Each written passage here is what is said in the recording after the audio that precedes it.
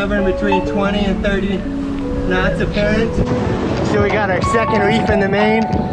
Genoa's pulled way in. It's got 2 little bits of sail in, and we're still cruising 7-8 knots. Me and Bart smoking his imaginary cigarettes after getting fucked by the wind.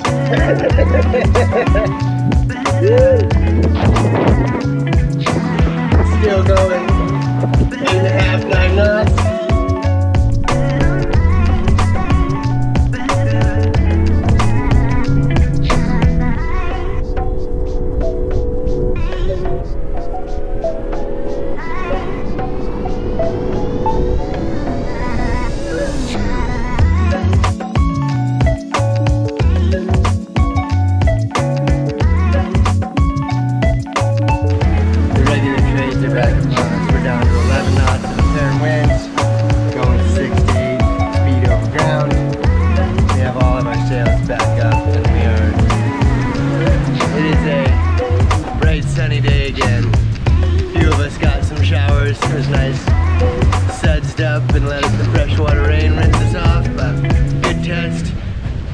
Cruising.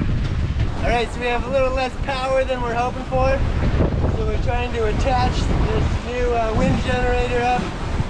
We just happen to be rocking and rolling in the middle of the Pacific, so I got my trusty shoestring waistband on to keep me tied in the boat. Elijah's tied on the weather band of the bolt for that, Elijah. In your mouth. Perfect. I'm ready.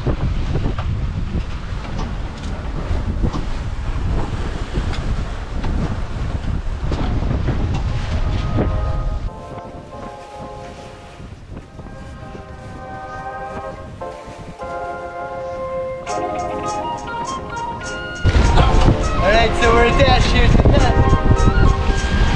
Woo! And I don't want to get smacked, so I'm coming down. Okay, middle of the ocean, it's getting too warm, so we're going for it.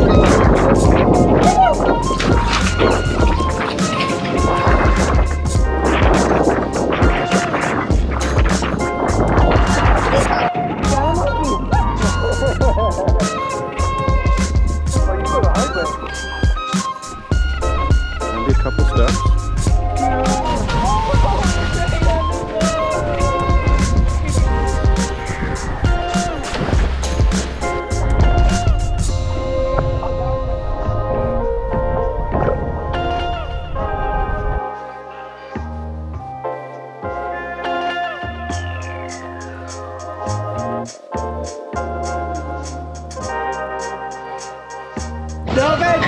There's dolphins on the bow! Dolphins on the bow! Ay, ay, ay, ay, ay! What's up, guys? My name's Eric. Nice to meet you. How's it going? Woo!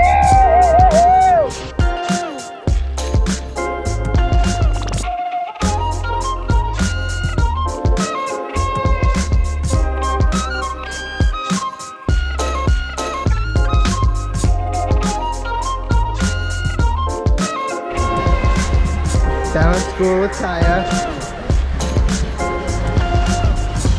Holy smokes!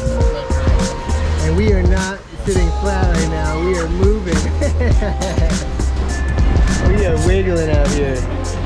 Zigging and zagging across the ocean. You can see our zigzags the whole way. Pulling up on Malden Island. 871 miles from where we started.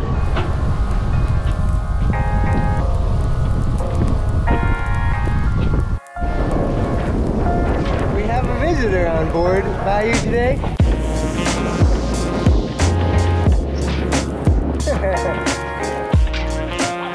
Yeah, I wonder if he's tired. Are you tired, dude? Hi.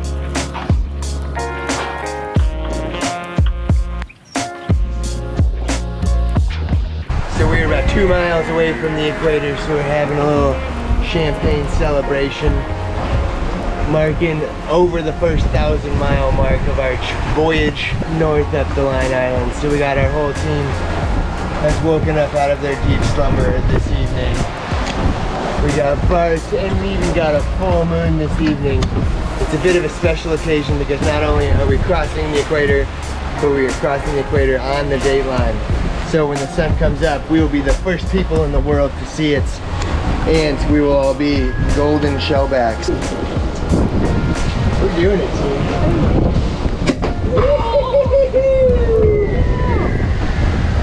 Lovely. I had champagne at 3:30 in the morning before. Actually, no way. I have, but I've never woken up at 3:30 in the morning to drink champagne, more specifically. That's our line. Very nearing. A little bit for Poseidon. Thanks for looking out for us, big guy. Crossing.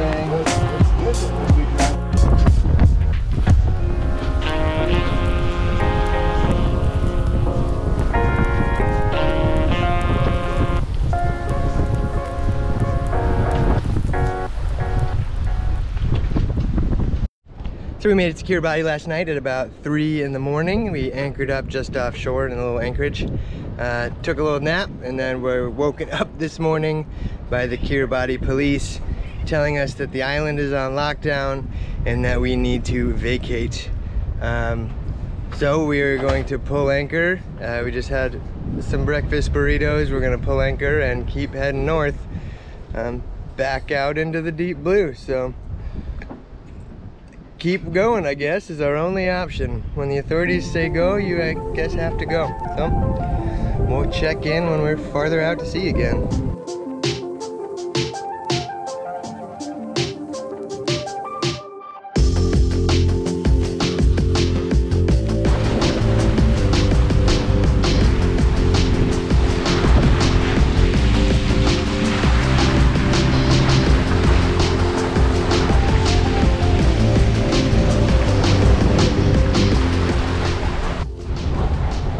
After not being able to stop at Flint or Malden, and now not allowed to stop at Kiribati or Christmas Island, I figured the team needed a little pick-me-up.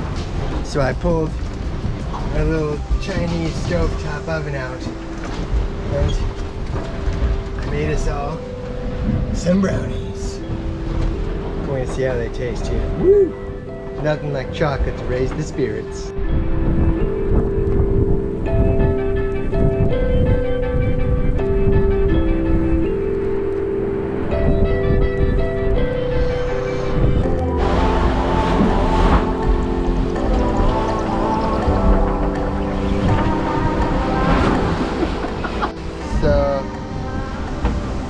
We have reached a new level of exhaustion on this trip. Last night was the hardest night so far. We were cruising, waves picked up, and we were feeling like we were on a rocket ship, going 9 to 11 knots. Felt stable, was cruising real good right over, and then the slamming started. And the buckle finally broke on the dinghy, the pulley.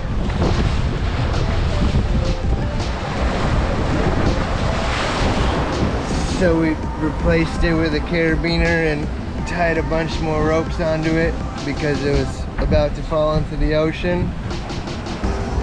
Then we laid down for a couple minutes, tried to regain our breathing.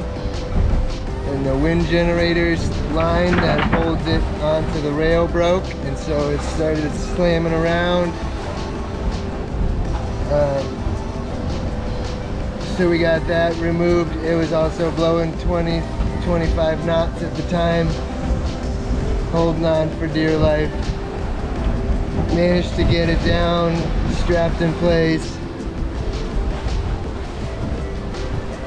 It's the pulled the propeller off, pulled the vane off. Now it's just strapped to the deck. Didn't sleep even a little bit. Morale is low right now for this guy, that's for sure. I think at some point today we're gonna cross the 500-mile mark to Hawaii. Getting close. Looking forward to pizza on the other side.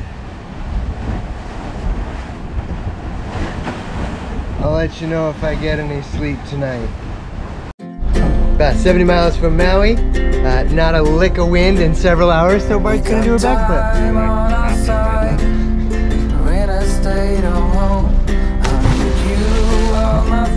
Yeah, we're stopping in between, or off the coast of Maui and Big Island.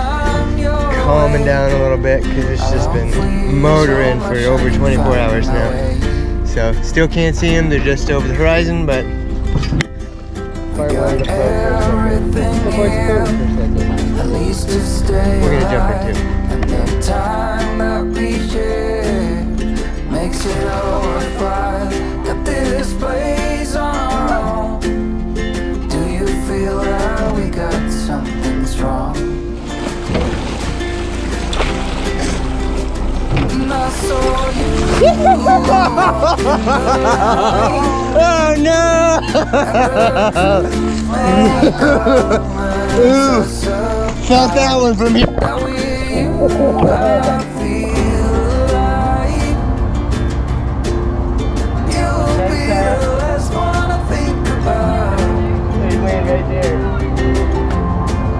Alright, we have made it to our anchoring spot in Maui. Woo-wee, that was an exciting night. Exciting morning. We got 25 knots, small craft advisory from the Coast Guard last night. But we made it through unscathed. We are now in protected waters of the North Maui Bay.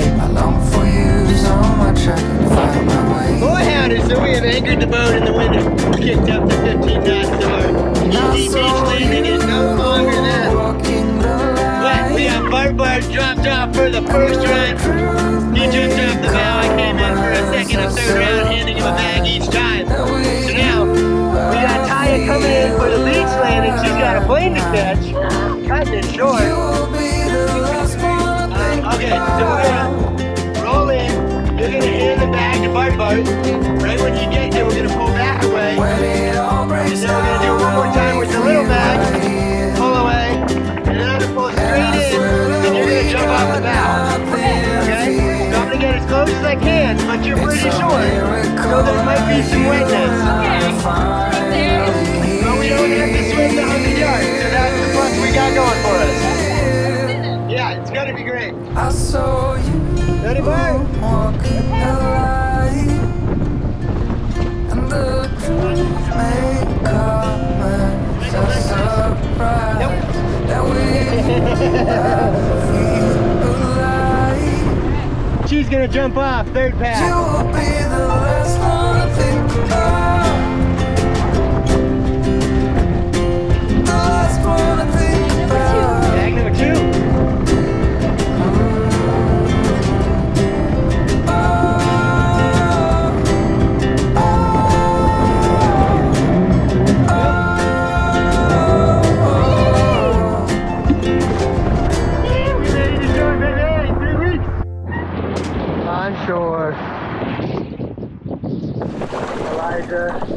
Bart, and myself just sailed for 3 weeks across the ocean. 2,500 miles. And Bayou Park right out there.